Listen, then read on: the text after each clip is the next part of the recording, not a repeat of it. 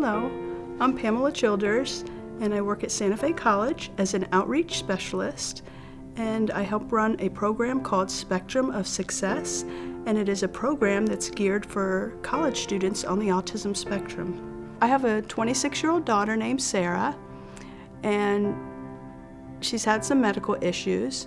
She was born planned C-section due to failure to descend because the cord was wrapped around her neck and shoulder, so she never dropped. She wasn't breathing when she was born, and they had to bag her.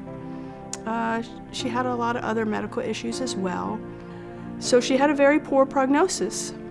And then at 24 months, she was also diagnosed with autism. And the psychologist said, "Your daughter is incapable of ever loving you or anyone. All you'll ever be to her is a vice." She told me she'd never graduate high school. "You need to consider putting her in an institution."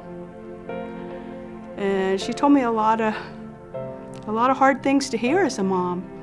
So at 24 months of age, we started with a lot of therapies. She got speech and language therapy, occupational therapy, physical therapy, social therapy. Our life was therapy, therapy, therapy, and more therapy for several years. And the therapists were awesome in teaching me how to better help my daughter, because I'm the one who's with her really all day. I homeschooled Sara for most of her life because I couldn't find a school to meet her needs. I felt it was very important that she was in a positive environment, surrounded by people who understood her. And so, since I couldn't find it, I homeschooled her. And we also did dolphin whale rescue and rehab. And that was an amazing thing. My daughter just loved that. And we were very blessed to have found Dr. Ruth Ewing, and she took my daughter under her wing. She mentored my daughter, and even though my daughter was just 9 years old, she allowed her to perform necropsies with her, and she taught her a lot. And that's when my daughter became passionate about being a veterinary pathologist. So Sara started college at Florida State College at Jacksonville, and she struggled. She struggled in chemistry. She took her first chemistry class and she failed. And the academic advisor advised that she needed to change her career path, that there would be a lot of chemistry classes involved if she wanted to ultimately be a veterinarian.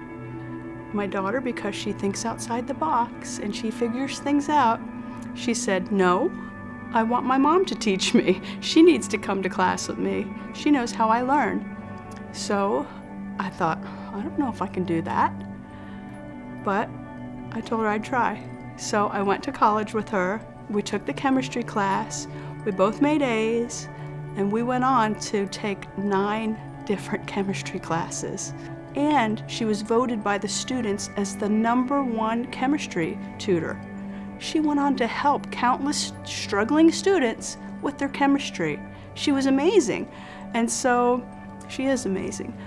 And we graduated together with a Bachelor in Biomedical Sciences degree. So fast forward to today, and my daughter applied to veterinary school at University of Florida to become a doctor of veterinary medicine. And she didn't get in the first time she applied. She applied a second time.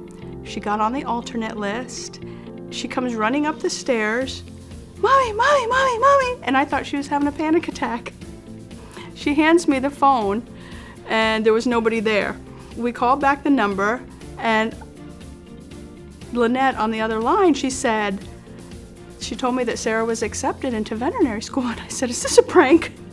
Because we just couldn't believe it, and it was really awesome. My daughter was so excited she ended up hanging up on them, and from there, it's the big joke around the college now that she hung up. It was the first time that anybody's hung up on them when they were accepted.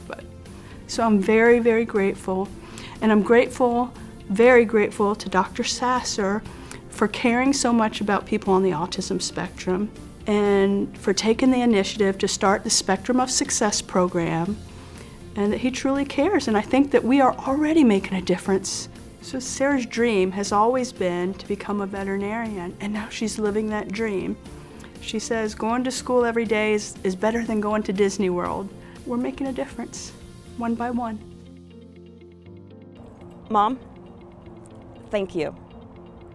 Thank you isn't enough. I love you, and that still isn't even enough. I don't know what I'd do without you.